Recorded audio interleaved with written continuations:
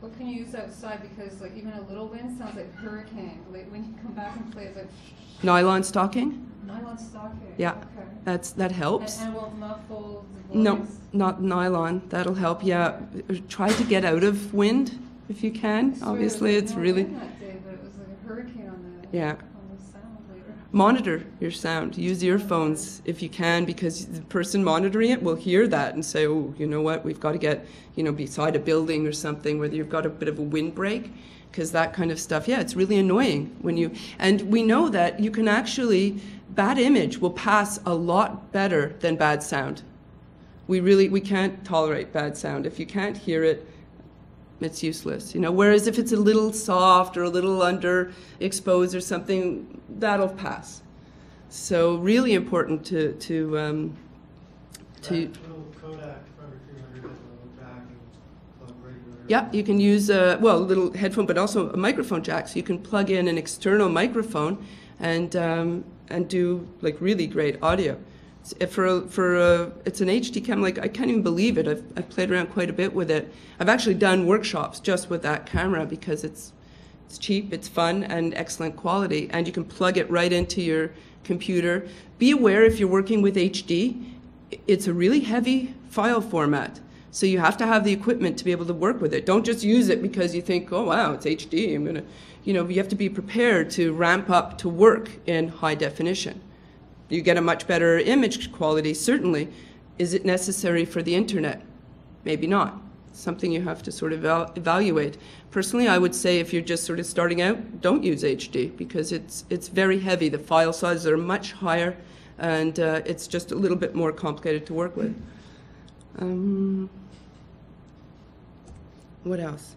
Sound. Again, here's some audio production tools.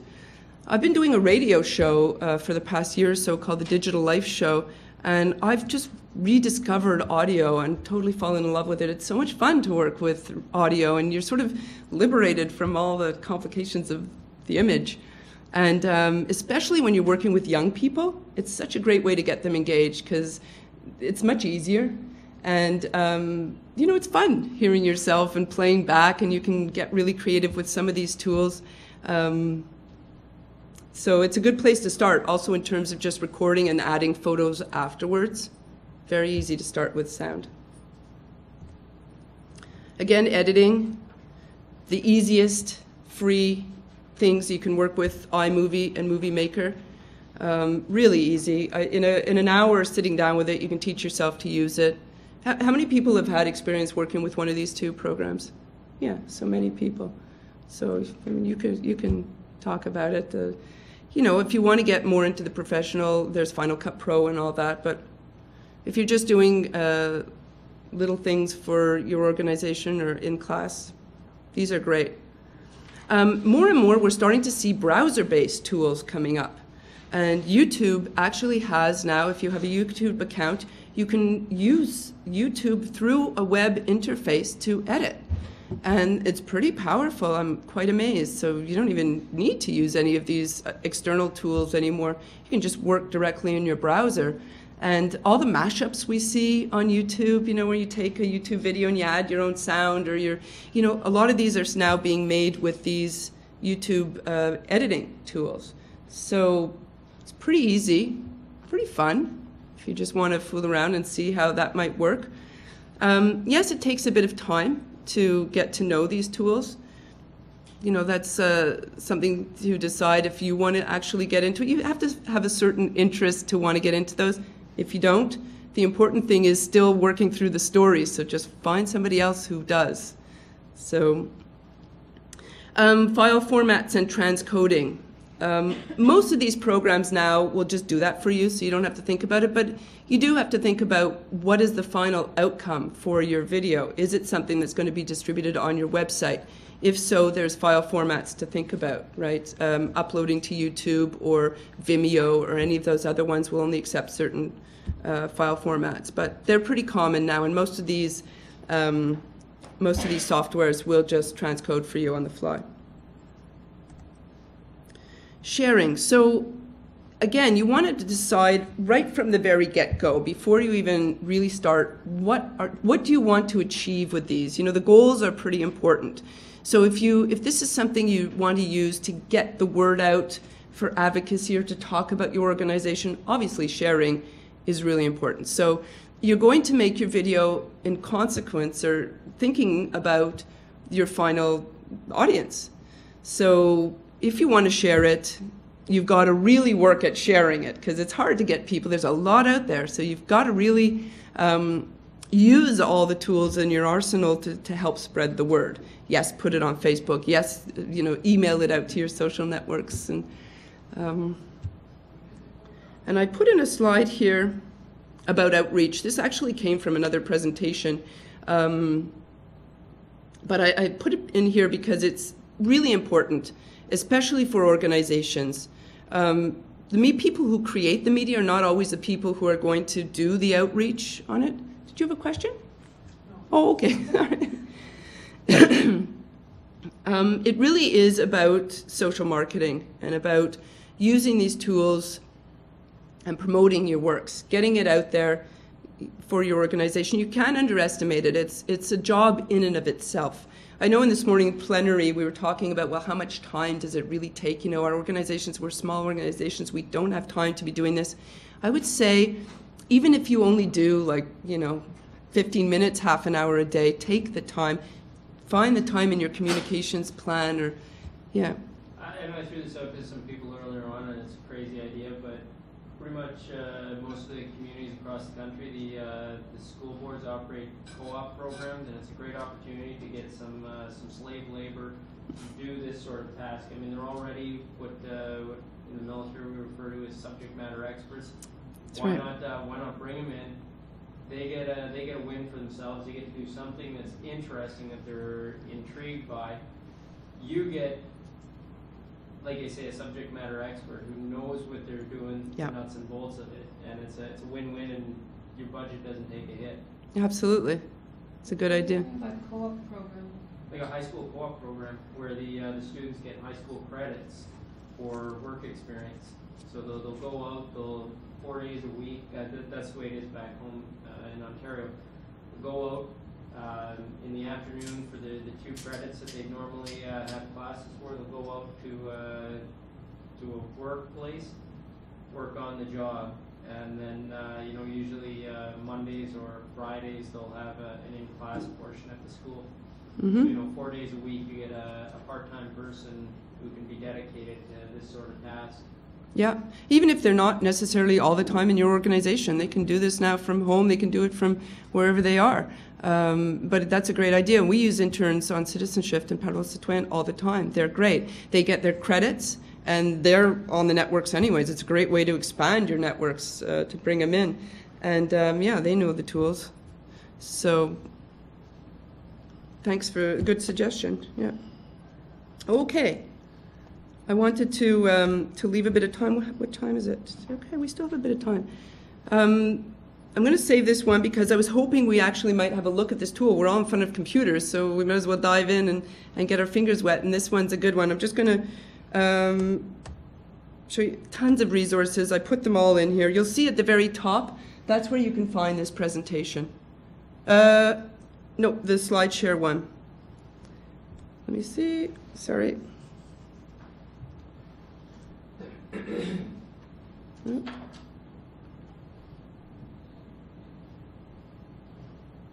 Yeah, right here. Yeah,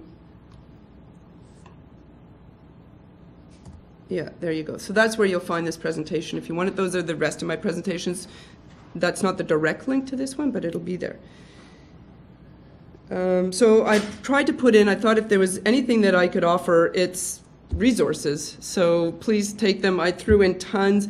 There's tons more on my Delicious. I don't know if anybody still use Delicious. I feel like I tell people that, they're like, oh, you still use that? I'm like, yeah, it's actually great for just keeping track of bookmarks.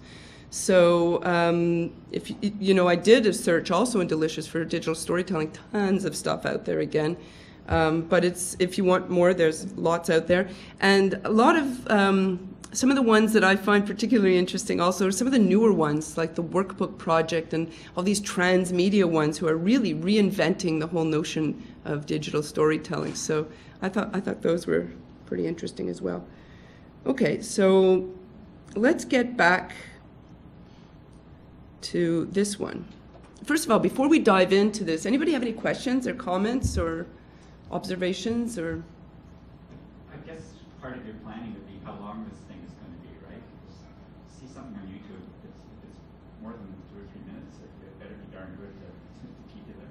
Absolutely. The samples you showed, they were all very short.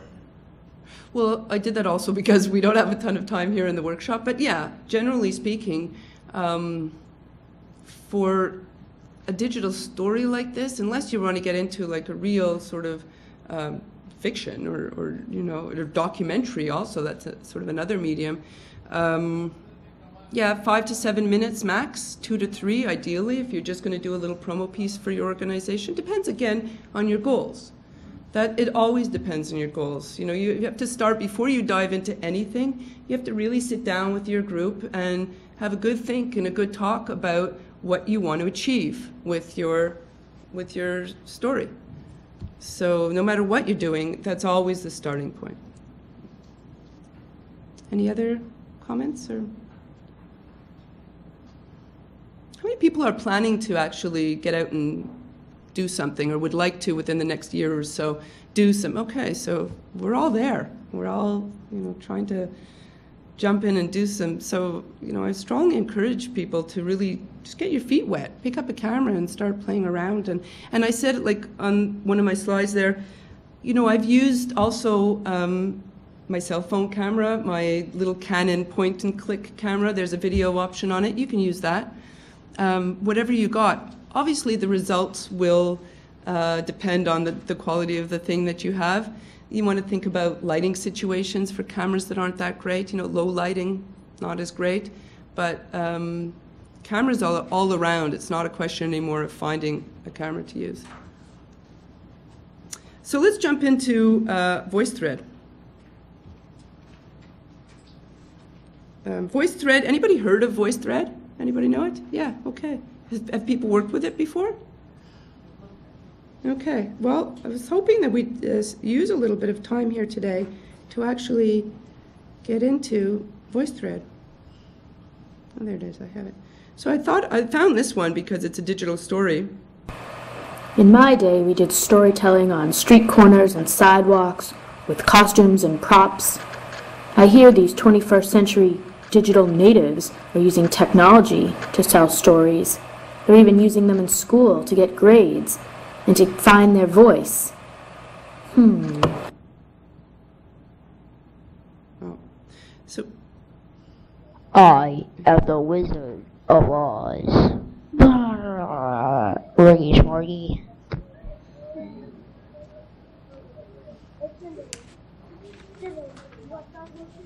can't hear that very well, can you?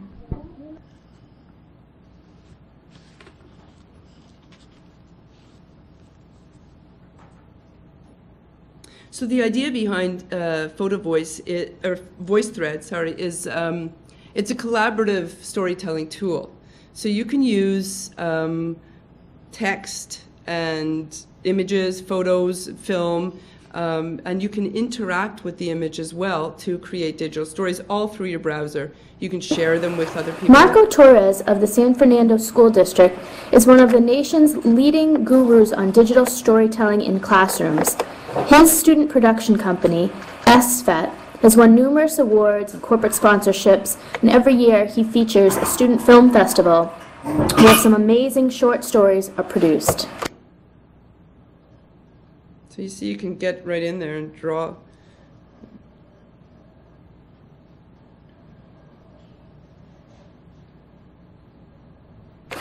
Jack Casey of Boston International High School has also done some amazing digital storytelling with his students.